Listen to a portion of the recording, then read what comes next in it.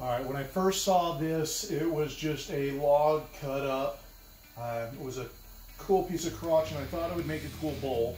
So I took it, chopped it up with a chainsaw, and I've let it dry. I treated it with some wax, but I've let it dry a little bit. It does have some really severe bowing right here where this has not shrunk as much as this stuff. A little bit of splitting here, checking here in the figured wood, and then a really good split right there and a really good split right there. So my idea was a bowl, but with these splits, I don't know how great of a bowl I'm going to be able to make out of it.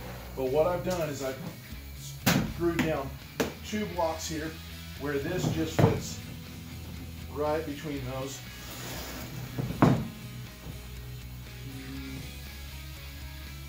Yeah, we can line it up like that.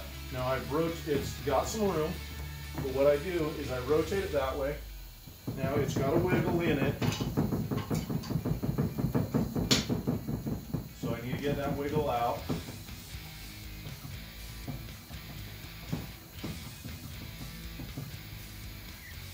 Okay, so that shim right there, the wiggle's out from underneath it, and now I need to keep it secured in place. Okay, it's not bouncing anymore, so I need to get it secured in place that way. So I'm going to take a couple more shims. This one I opened up this way. Lock that there. Lock that there. So now we got to get the design on. And in order to design, we need to know what our specifications are. So I'm planning on doing XY in this corner and Z top. So right here we're 20 inches in length. At our tallest we're just about 16 and a half that way. Let's run over to the computer and get this designed. All right, so here we are in Aspire. Currently I've got it to where I'm setting up the job.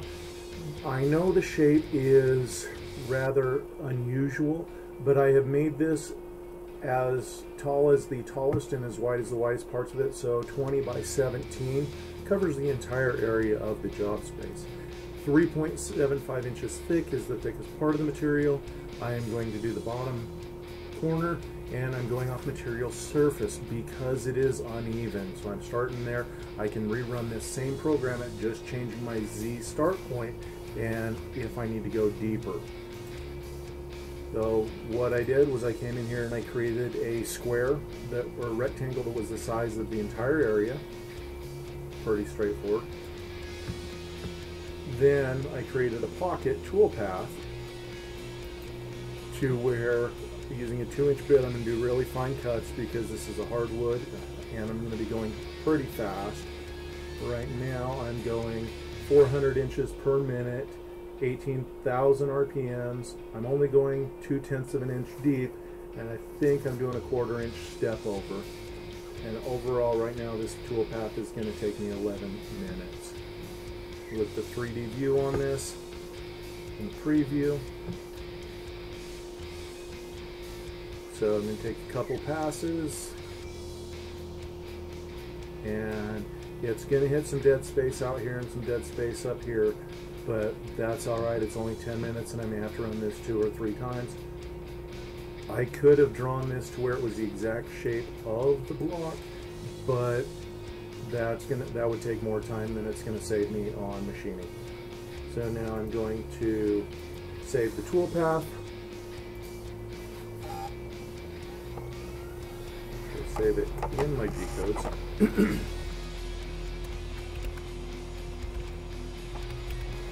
It's something that I can keep track of what it is. Save it, then I'll transfer that over to the thumb drive and we'll pick it up on the machine. Alright, we've got that designed up. I've got it put in the system. I'm double checking, make sure I'm secure, and I'm not. I've still got a little bit of a wiggle here, so you always want to make sure you're as secure as possible. And with just shims, just wedging it in there, sometimes you might not get it, and then with a little bit of wiggling, that's going to work its way out.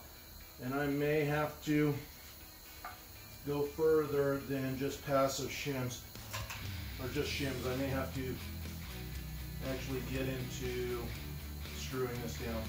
I'm going to double the shim here. So the shim was contacting here, so I had a point of contact here and here. I'm going to put a second shim in to get a point of contact right there.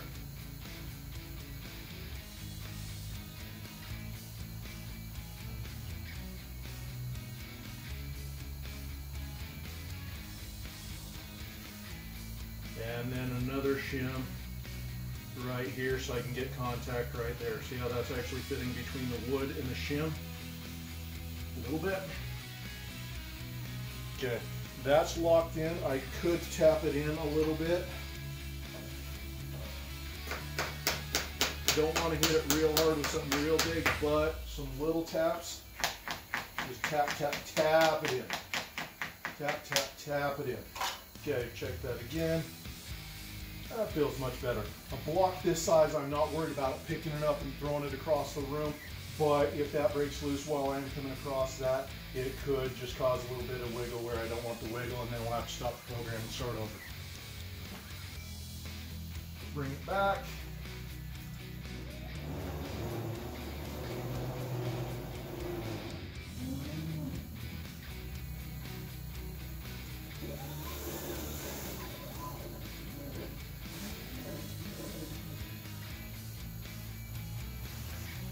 Smart tool, single tool, MPG's on, can't do that, single tool, make sure we're coming down the right spot.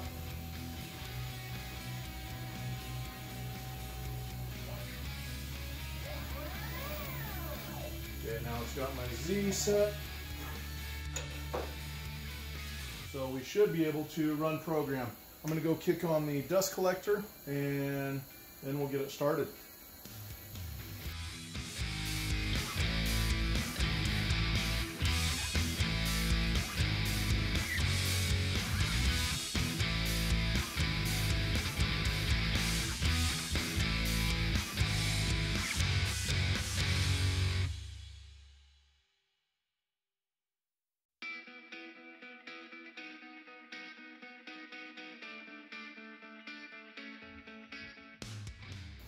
All right, so what I noticed here as I was doing this, or as this was cutting, is now I'm 2/10 of an inch over too far that way. And I missed this 0.4 inch corner right here. So basically I made it a little bit too, I made my envelope a little bit too small.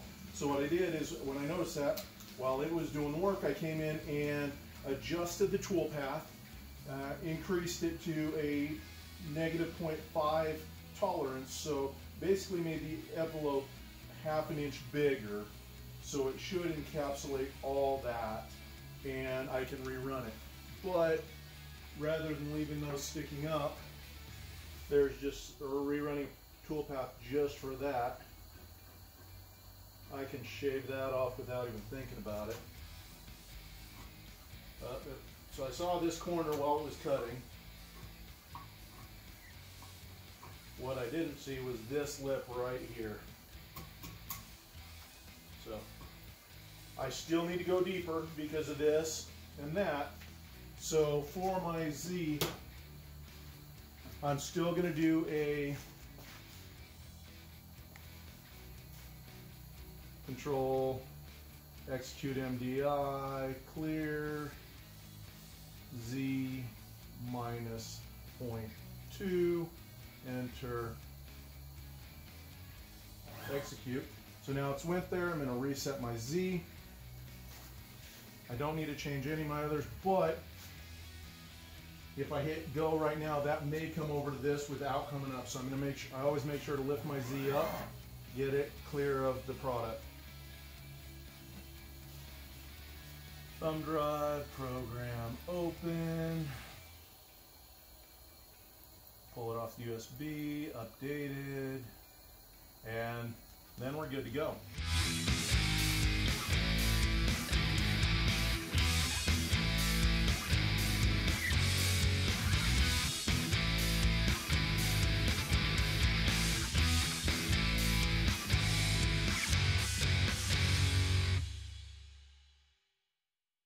intricacies of what's going on here, or what I did along the way to make things a little bit easier, and where we got to. Okay, so look at this. I've got a little bit of burn marks here, a little bit right here. This is pear. It is a very hard wood, and I had the program set to run at 400 inches per minute at 18,000 RPMs. I knew that was going to be too fast for the 2-inch cutter to go at that slow of a travel speed. So after I started up, I noticed I was getting a little bit of burn along the length of the cuts, so I cranked that up. So I was able to cut it fast enough that I only got a little bit of burn on the end. One way I could avoid that would be to extending the cut out here, because as it turns, that corner stops and comes back around. That's when it slows down below that 700 inches per minute. It's got to speed back up, but it's that pause right there as it's turning that gives you that little bit of burn. Not really worried about it on this side. I'm probably going to end up sanding this down some more, whatever's left after I get done with it. So now I've got the other side. So it's going to be as simple as dropping this back into my jig. I'm flat already because I've already surfaced it. I don't have to shim underneath. But I want to shim out here towards the end, so I'm going to double shim it right from the beginning.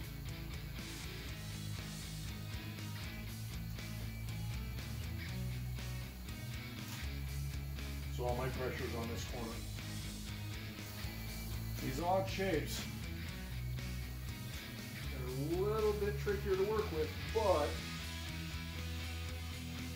the end results were very rewarding, so it's worth putting in a little bit extra effort.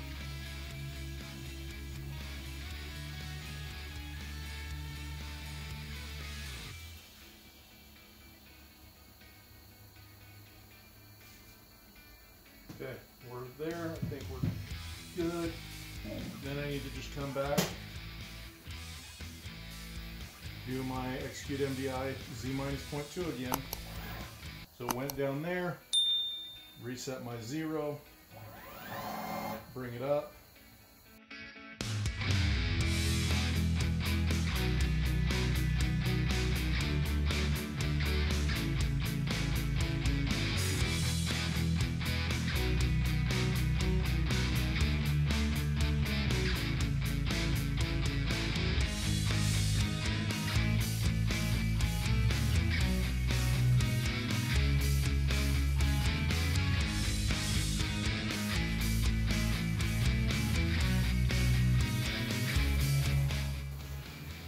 Alright, I had it set for 2 passes, but I noticed towards the end of the first pass that it had cleared down all what I needed to surface. So I stopped it early, only did 1 pass, no point in taking an extra 10th off if I don't need to. Because again, I was saying, my goal, let's get this out of the way. My goal was to keep this as thick as possible. And so right now, we are still at 3 inches thick, or just a 32nd over, maybe 64th over 3 inches. So this crack still comes all the way to here, this one still comes all the way to there. I was kind of hoping that they were really shallow, but they've got the depth. But I'm starting to see some amazing figuring right here. I knew we had some cool figuring right along in here, but to see that come down throughout here tells me that this is going to be an amazing piece by the time I'm done with it. But that is how you surface a uneven slab. Shim it up, wedge it in place best you can, and run tool pads until you get one side flat, flip it over, and keep going. So that one's ready for design, and then we'll get some ideas. I'm considering carving a bowl that just leaves a 2-inch side on this, just following this contour 2 inches to the outside. Another thing I've contemplated is to design a heart into here and just carve this out in the shape of a heart. Leave the live edge exterior where it's not parallel. Carve that into a heart and leave it that way. I've also considered carving this section into a heart and then tracing it out and making it a finished bowl, no live edge at all. So please let me know down in the comments what you think would look best on this. Should I just make it a bowl the shape of the log? Should I do the shape of the heart but leave the live edge? Or should I do something completely different? Throw out there what you want to see done with this slab of wood, and who knows, maybe this will be a crowd pick. Thanks for watching. We'll see you in the next video.